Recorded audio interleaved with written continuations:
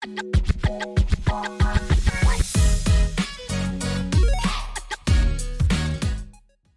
today's video, what I'm going to do is go through the installation of Splunk on your VirtualBox machine. Now in this video, the point that we're going to start from is assuming that you've got your virtual machine infrastructure. If you haven't got that done already, I've got a link in the description below. So I'm going to use an Ubuntu based server, and Ubuntu by default, the server will come as a CLI, so command line interface. You can either carry on with that, but I'm going to be using the GUI version. And again, I've got another video if you want to replicate the same infrastructure. So check out the two videos below and you'll get up to speed with where we are. If you've got your server installed and ready, then you can continue on from here. So with the servers installed and ready, we'll click start and we'll start those Ubuntu server GUI machines.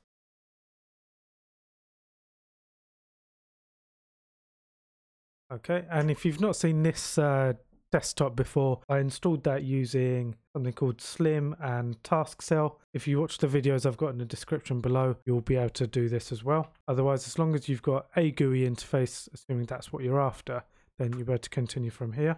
So just log into the server as normal, and what we want to do is open a web browser, and then you can just open up Firefox.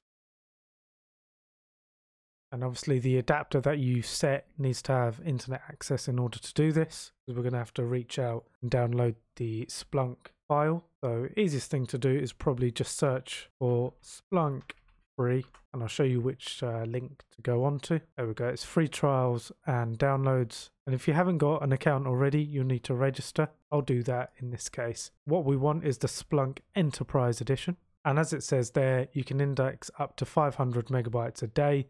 60 days, and then you can renew that as well. So let's click on that one. Now this just sets up the Splunk installation on the server. To get it actually working like you would do in a normal environment, there are other parts that you'll need to do, like use a universal forwarder, etc. I'll cover that in future videos, so stay tuned and subscribe if you want to, and then you'll be kept up to date when I get the next one ready and out on YouTube.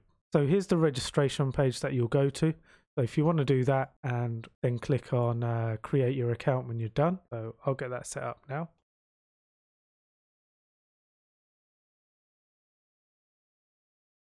Once you've entered your details, this button will show up with the purple pinky color. Click on create your account and go to the next stage, where we should be presented with the option to download.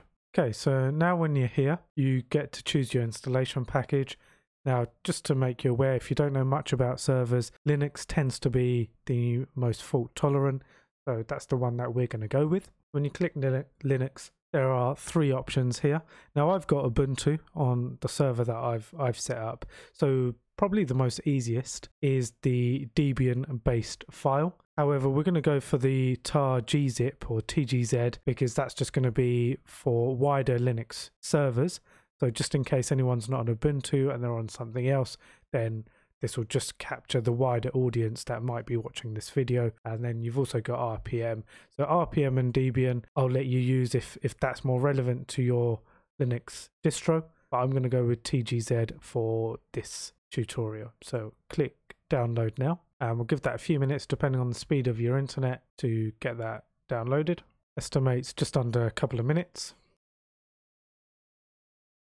Right, so that's finished downloaded, and what we should do is verify the MD5 as well. So we'll download that file.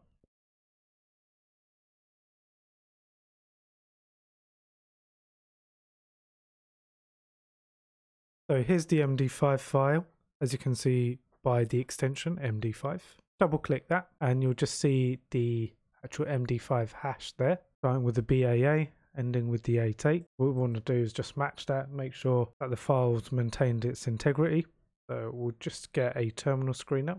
The shortcut for that is Control-Alt-T. If we just head over to find out where the file has downloaded to, so that'll be in the downloads folder. So we want to put MD small case, so MD5, and then we'll put the file path. So that's downloads. Remember, this is all case sensitive. And I think actually the easiest way if I do this is we'll just CD into it so we can copy it.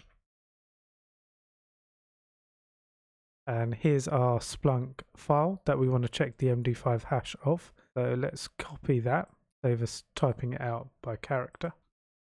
Just press the up arrow. We'll just change that to MD5 sum, put /, and then we'll paste that value in.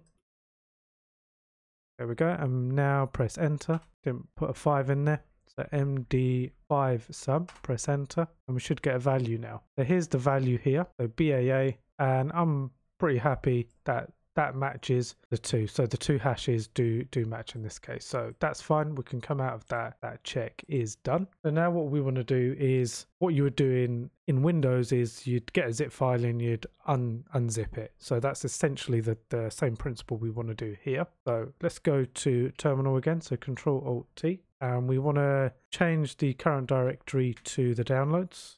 We'll do an ls. So we can see our MD5 hash file and the actual Splunk file here. So we want to untar this and we'll put it in the opt directory. So how you do that, you do sudo tar xvzf and then just paste that file in again. So you're typing all that out. And then we're going to put that -C over in the opt file. Press enter, enter your password, and give that a moment to do its thing.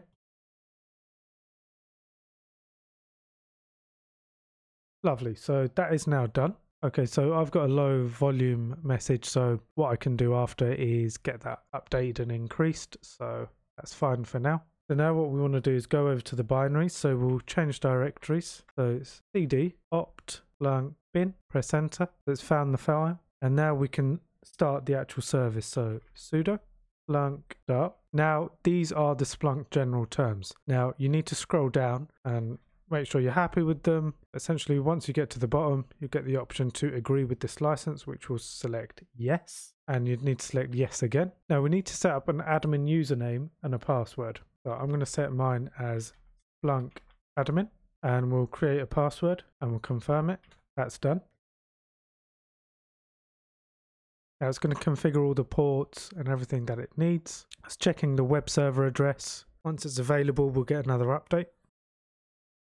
Lovely. Now, as you can see here, that is now done. And it says the Splunk web interface is at this address here. So it's not a secure site. In our lab instance, that's fine. And it says Ubuntu server and it's on port 8000. So what you can do is just click that and it should just load up your web browser and go straight over to that address. For some reason it's not quite done that. Never mind. The other thing that we need to do is on Windows servers, this will automatically start on boot, but on Linux systems, it doesn't. So we can change that. All we need to do is enter this command. So sudo /Splunk and then come to here.